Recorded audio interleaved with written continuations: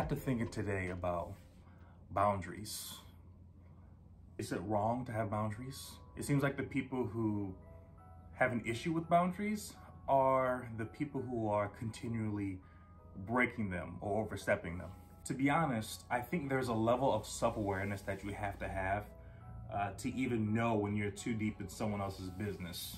There comes a point when you've been so socially or mentally infringed upon for so long that you have a higher probability of just snapping on somebody. Why is it that sometimes we let people walk all over us or manipulate us or control us?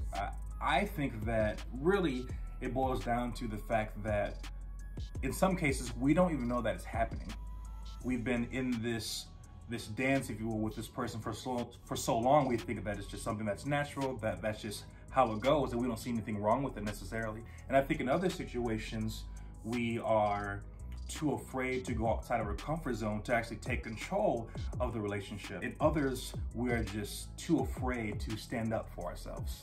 Whatever the reason, you have got to get some boldness.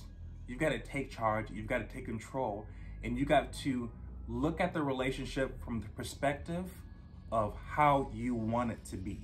Because no one else is going to speak up for you in the way that you know you need to speak up for yourself.